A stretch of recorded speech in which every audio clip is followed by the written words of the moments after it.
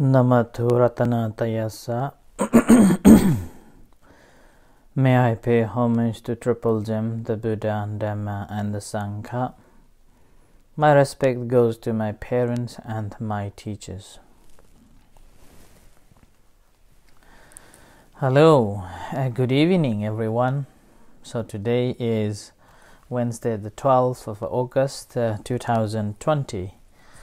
And this is Ajahn Sujan from Varapunya Meditation Center, Aberdeen, in Scotland. So as usual, I'm here with you tonight, be friend with you and also sharing. And as you may have noticed that this morning was a flash flood and a storm, lightning, and lots of flood in Aberdeen, in Edinburgh, in Glasgow, and so many cars damaged, and as well as sadly in Stonehaven just down the road the train was off the trail, and that caused 3 people died too.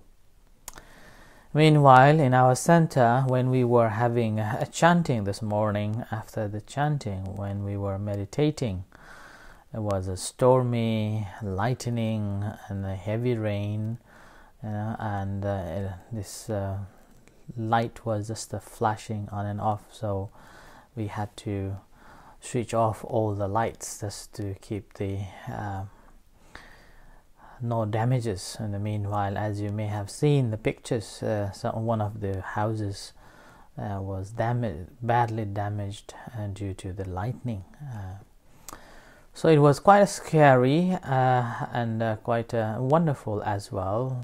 But hey ho, and morning was like a completely monsoon rain, and within 1 hour later, look at the beautiful weather. So hot, you cannot stay outside. It was so hot. It was like 2 days within 1 day. Right, so this is how the weather looked like in Aberdeen. Moments later, it's wonderful, and all the changes. And meanwhile, I gathered that the First Minister has announced that there will be further lockdown continue in Aberdeen, and despite of the schools are open in Aberdeen. Right, so this is how it's going on outside of the center, and whereas in a center, again, we been working a few things, and we have laid down the walking meditation pathways on the wood, right, and also putting the plaster boards on, and also last night Eros brought some more woods. Thank you very much for little helps. Right? So this is what it is going on today. In the meanwhile, I was a little bit worried throughout the day, and that I won't be able to come online for the Facebook Live this talk. And obviously the internet is still not working, and PlusNet is going to send us a new router. So hopefully in 2 or 3 days time we will get the router and will fix. So now I'm using this 4G mobile internet, and it wasn't working until just half an hour earlier, and was lucky. So I'm here now with you. So new technology. When I couldn't go online through the Wi-Fi or 4G, and I was a little worried. And it reminds me that how we are dependent on this Wi-Fi, internet, and this technology. And I presume that if it lasts long, then it's like people will be mad that not having any access to the internet. I wonder, 15-20 years ago, how did we survive? How did we go on with our lives? And like 30 years ago, I even didn't know about the mobile phones, and we didn't have even the telephones, and then no televisions. And look at us, how much we are dependent on these new technologies. So we need to be very, very mindful of this new technologies that invading our way of life. Anyway, so this is here and there, and just a talk and just sharing some of the things that come across, right? And this is ongoing talk, and that we are focusing on the first discourse of the Buddha, and have covered until the second factors of the Eightfold Noble Path. And yesterday I was talking on so-called vihingsa, or the non-violence concept, as the right thought. And a violence, the thought of a violence or cruelty or killing, these are all regarded as the wrong thought. And obviously these we will get it at all the time, and here cruelty, violence, and harming, killing, these are all regarded as the violent actions. And that's the reason we may see that a non-violence action has been the primal part of the Buddha's teachings. And as a result, there is no such called war in Buddhism in order to spread its religion or its teachings at all in the Buddhist history. Compared to other religion, there were so many wars, and again, all the religions was a part of the war itself. Whereas in Buddhism, there hasn't been any war simply to spread the teachings or spread the religion, which is completely different. And again, we can see the history of expansion of Christianity or Islam. Whoever doesn't believe in their religions, then they were killed.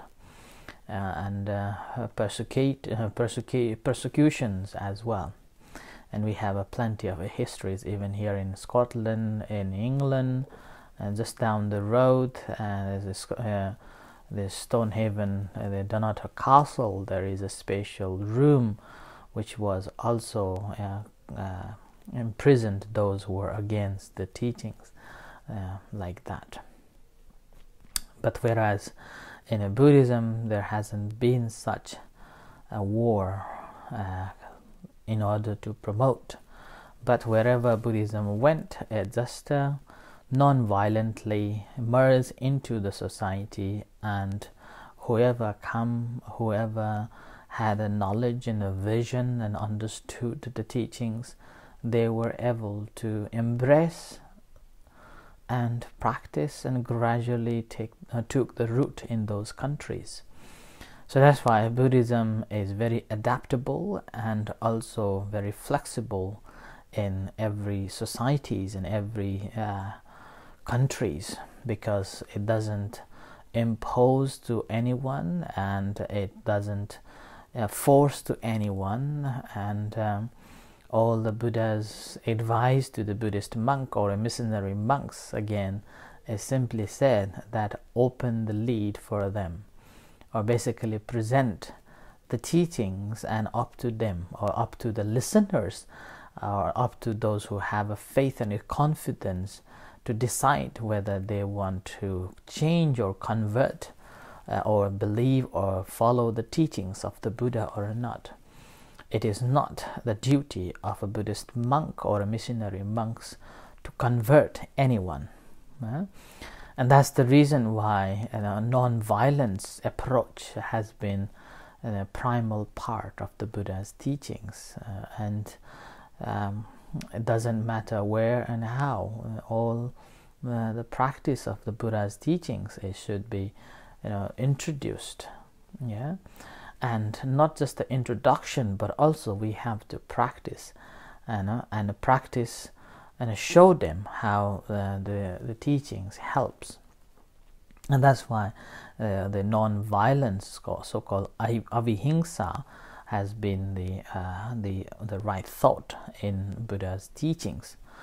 And this right, avihingsa, or the non-violence, is basically the practice of a compassion. Yeah, practice of a compassion. And you may have heard the Mahatma Gandhi, who fought for the independence of India, who also followed the ahimsa non-violence approach. In regards to how greatest Mahatma Gandhi was, some would disagree with his approach, and some would disagree with how he dealt in Indian history, and how he continued the caste system and tried to maintain the caste system, and untouchables were still regarded as untouchables, or try not to give any rights, and then somehow like that. So politically, political history in India during the Mahatma Gandhi was not as we think Mahatma Gandhi is the great when we look at the histories. But anyway, this is not our point. But the point is, he also took the non-violence approach towards the independence of India. So like that. So this non-violence is a practice of a compassion. And we may have known, or I believe everyone knows, Dalai Lama, the leader of Tibetan Buddhism, and as well as the king of Tibet.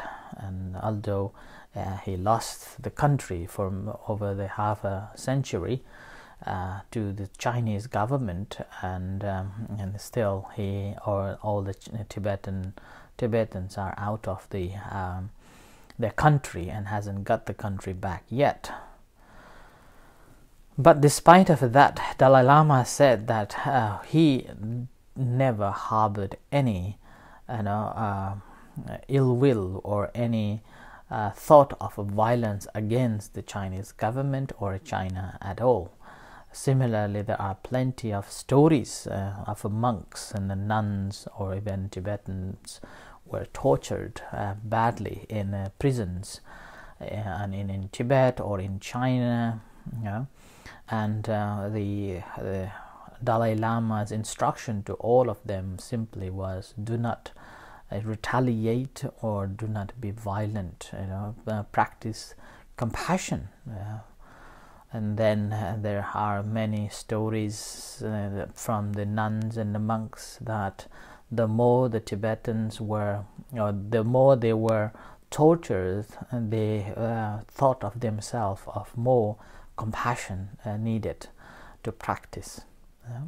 So that's sort of a compassion that Buddha was talking about, and we have to develop that compassion. And basically, then again, the compassion is not just towards others but also ourselves too. And particularly today in Thailand, and this is this is the Mother's Day. 12th of August is a Mother's Day in Thailand. Basically the birthday of the queen, the previous queen. It's called Queen Mother. Her birthday become the Mother's Day. On this occasion, and people will just go to the centers and temples and do the meritorious deeds towards someone, the mothers who has lost their mothers, and then those who has got a mother, they will just visit and pay respect. So since yesterday I talked about the compassion and self-compassion, I got a message asking that what if that parents were very bad and they bullied when you were young, should we still practice compassion? And that was the one question. And the second one was that what about the children, those who are behaving badly? The parents should practice compassion towards them or not, right? So in terms of parents, I remember a few years ago when I was in Wolverhampton. At that time, one of the gentlemen asked me about this same question too, because he was really bullied when he was very young. He came from Punjab, and when he was young, he was bullied, he was tortured, he was punished, and as a result, he always felt that bullies and emotionally damaged. And then one day I was talking about the importance of a parent and how they have done to us, and then he wasn't happy with that, and how we should repay the parent, and he was completely against, and then he just pour of anger and hate of the mother and the father. So in that case, my response was that if they hate it so much, then they would not give birth to us, and then after they have given birth, again they still love us, and they take care of us. They took all the measures, and brought us up. And then most of the parents, although they are bad, behavior are not good, like taking drugs, and smoking, but they do not want their children to follow that path. All the parents wish their children get a good education and get a good comfort life, and that's the reason why they have been working so hard. So in that case, when I was talking to him, I questioned back that what happened after he was born, and did they abandon? He said no. What happened after you were just growing up? Did they abandon? Did they hurt you? And no. And then gradually, after I questioned one after another, he understood that the hate or the bullies simply was because of the family problem, and just parents needed somewhere to put their anger, and that's how children came. But after I discussed with him, gradually he understood that despite they have shown this anger and hate and bullied, but they were always concerned about his health, and as well as his future, which caused which also the result why he managed to come to UK and established. And later on, I believe that he went back to India and asked for forgiveness for such a long history of hate. So that's why we have to think in this way too, seeing their background, and seeing how much they have done to us. So that is one thing. And I remember there is another incident here in Aberdeen. That one Thai lady was visiting, and I was teaching loving kindness meditation by thinking of their mother and how great their work is, how much they spend time and thanking with the feeling of a heart. Then suddenly, after the loving kindness meditation ended, she cried out loud, and after that, after the end of the meditation, she wanted to talk to me individually and in private, and she mentioned that she had been harboring the hate towards mother for such a long time, and now practicing this loving kindness meditation helped her to release and she expressed that it's like you are taking out the huge mountain off the shoulder. Yeah. So that is how, you know, it's important that we do have to, you know, practice the compassion towards our parents, despite how badly they have behaved or they have done something towards us that caused anger. But end of the day, you know, we should appreciate that they have brought us in this world. Although we have come to this world because of our own karma, but without their help, we would not be able to be born in this life. So it's always indebted. There is a story called Suvarnasama Jataka, and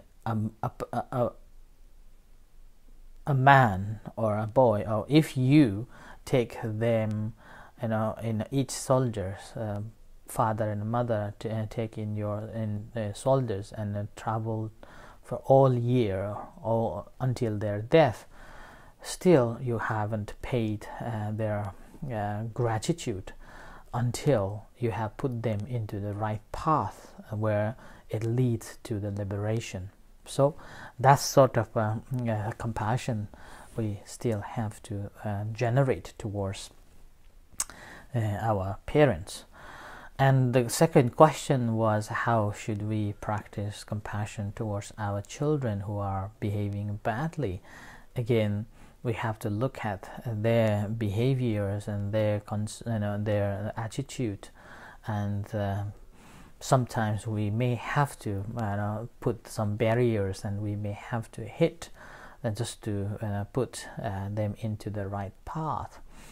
And this is like Buddha used the simile of a craftsman who is making the clay pots. He will hit from outside and inside both to make this pot come into the right shape in the right way, and then you can use it for proper way. So as a child, he is still very young, and he doesn't know, or she doesn't know what is good, what is wrong, and it's a parent's duty to put them into the right way. So you may have to put the measures of boundaries and aims and objectives, and then telling them what is right and what is not right. And again, research has shown that parents who mourn about their children a lot, all the children's be successful in their later lifetime. Okay. And meanwhile, this is not just that, but also we have to be friends with our own children, and then sometimes you may have to play with them, other times you may have to behave like the parents, and then show the respect and let them respect who you are.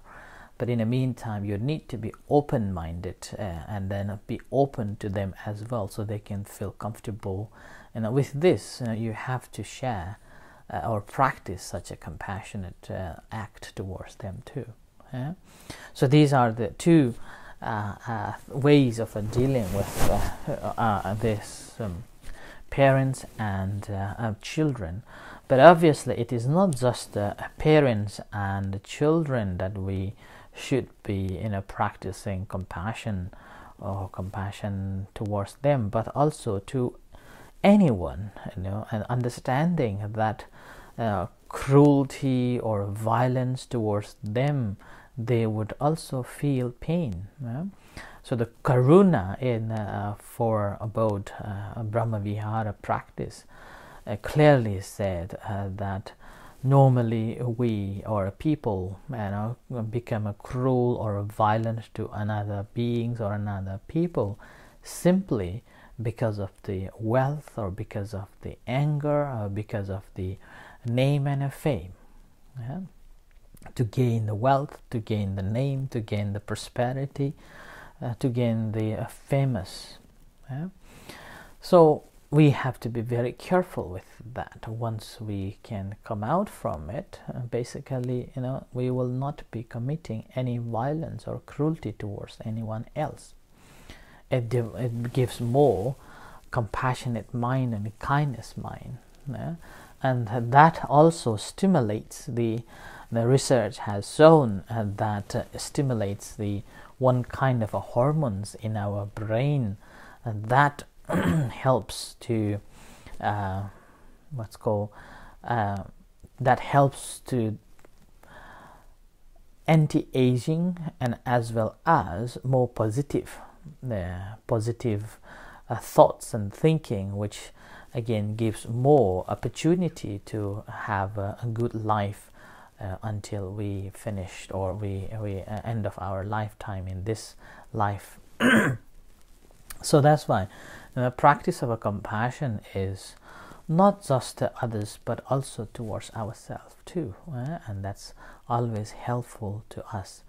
And as I said yesterday, a practice of a compassion is basically, although we think of helping others, but that is helping ourselves, and helping ourselves is basically helping others. And that sort of a compassionate heart we have to develop.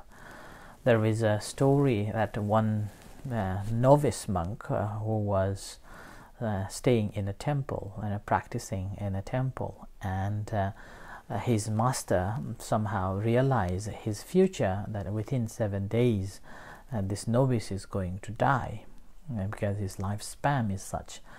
So his master told him to go back and stay with his mother and father, with his parents, so then to see them as a last sight. So on the way to his house, he saw some ants were stuck in the water, and the water level was growing, and with that the ants may die. And out of compassion this little boy had towards these ants, he saved by using his cloth, his robe. And he went back to home, and after a week later he comes back to the temple and said, went to his master and paid respect. And his master was surprised to see his own children, a novice monk who he thought that would have died in his family home. And then with seeing his coming back and staying in a temple, he investigated that what he had done on the way, or what he had done while he was living with his family, and he found that saving these animals saved his life.